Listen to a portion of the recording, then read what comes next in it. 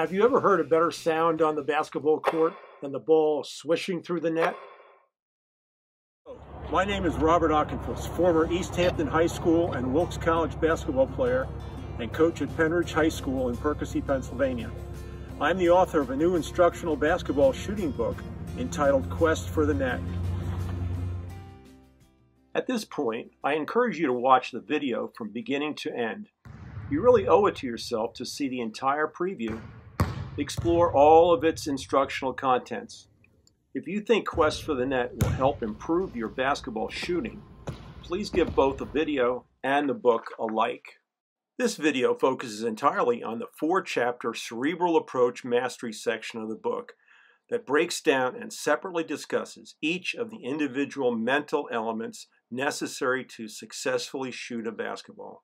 So, let's get started. At this point, you might ask, why should I buy and read this book? How can it possibly help me as a player? Of course, I am assuming that you have both the desire and passion to become a great shooter. In this regard, let me ask you several very important and key questions about your rate of success in shooting the basketball. Are you consistent in being able to shoot the ball into the basket time after time? Is your method reliable, and are your shooting statistics from both the free throw line and the floor top-notch?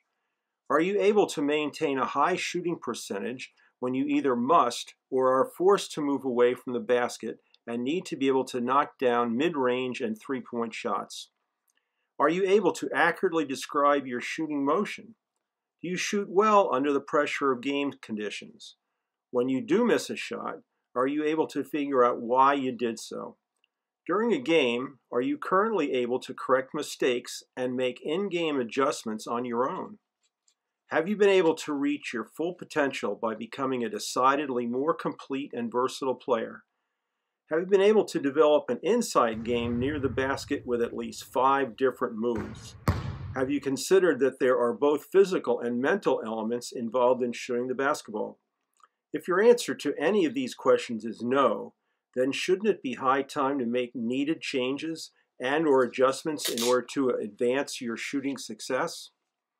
It is my sincere belief that anyone who possesses a decent amount of athletic ability can master these skills and the mindset to shoot the basketball extremely well.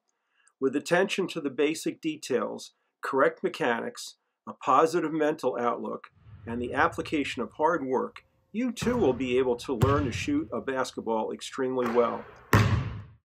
This book represents my attempt to gather everything I've learned about shooting the basketball as both a player and as a coach over the past 50+ years, arrange it into a concise package, and to share this information with you. As stated on the cover of the book, Quest for the Net lists 10 separate elements that once learned, mastered, and combined together will help transform a player into a consistently excellent shooter.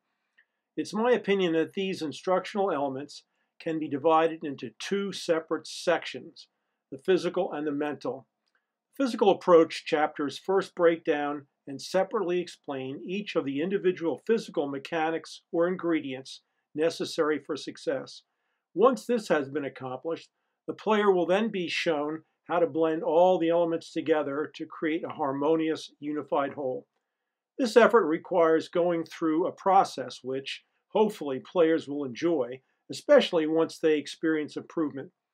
In the end, each of the separate parts must fit together seamlessly like those in a completed jigsaw puzzle. You will discover that the physical and mental parts will become intertwined and feed off of each other. Working on 5 elements and leaving out one will be damaging.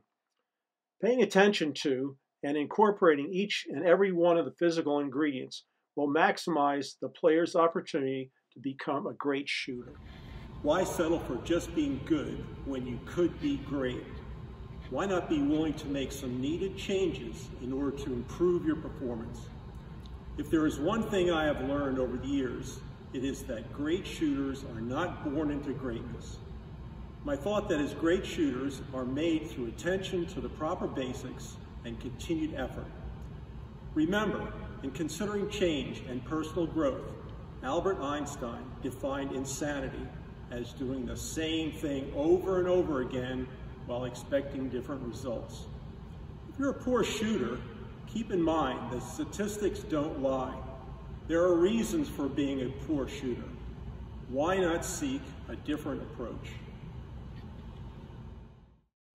In coaching and playing game-winning basketball, should you need any further convincing concerning the need to develop great shooting, Chapter 1 focuses on the sharing of interesting statistical information that ties together the importance of intelligent, team-oriented defense and quality free throw shooting.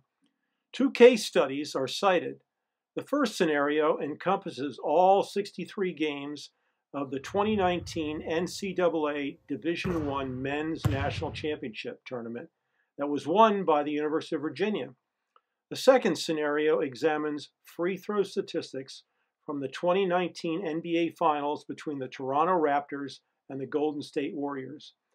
I think you will find these results interesting, enlightening, and supportive of what I am attempting to teach.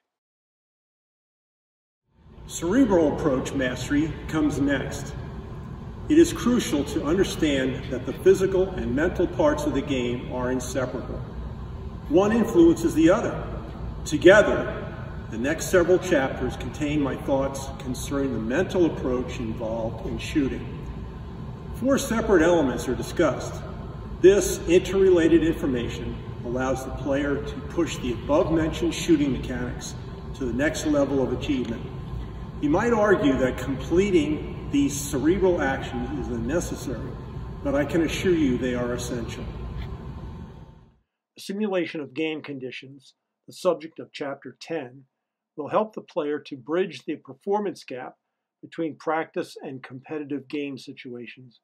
Many drills are discussed here, as well as the importance of team scrimmaging. The establishment of a personalized pre-shot routine, covered in Chapter 11, is a step-by-step process that will help transform a static situation into a reactive one, reduce stress, and help the player eliminate and/or block outside distractions. The player becomes free to focus entirely on the task of shooting the basketball. To be most effective, it needs to be personalized by the player. Rehearsal of a free throw, the topic of Chapter 12, allows the player to have a last-minute psychological practice of the shot from start to finish before the actual attempt. This is akin to taking a practice swing in golf. Visualization is a positive, mental imagery approach that aids an athlete toward the successful completion of body motions. This element, the subject of Chapter 13, helps a player to make shots when it counts and is a must-read if you want to reach your full potential and become a better shooter. A guided imagery visualization is provided as an example in Chapter 14. As with the pre-shot routine, it would be most effective and meaningful if each player would create his own personal visualization. Chapter 15 contains a section on biddy basketball and why, at an early age, it is exceedingly important to learn the basic fundamentals on a scaled-down court. This can be accomplished by the use of a rim that is of an age and strength-appropriate height and a ball that is sized and weighted appropriately to the player's hand size and overall physical development. Chapter 15 also highlights 10 common shooting technique flaws that lead to shooting inaccuracy and a lack of consistency.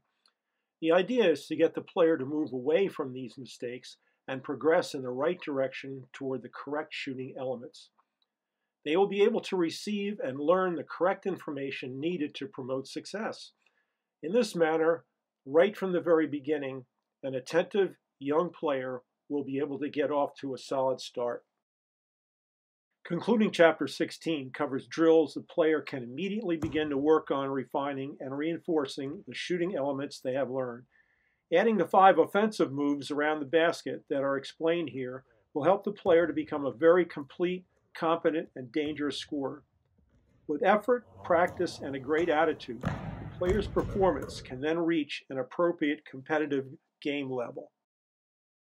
Another video in this series describes the remaining contents of Quest for the Net. There is a 6-chapter physical approach section that breaks down and separately explains each of the individual physical elements necessary to successfully shoot a basketball.